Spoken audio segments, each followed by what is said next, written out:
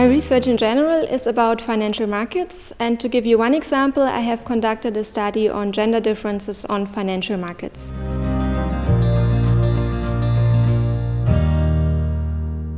The motivation for the study comes from the observation that the fraction of women in top management positions is surprisingly low, and particularly so in the finance industry.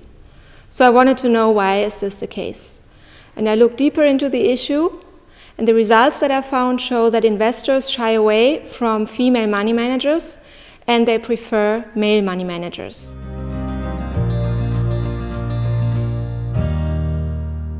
I think that my results have important policy implications. We have a large public debate over the last years about whether we should introduce mandatory quotas or what else we could do to improve the situation of the female labor force.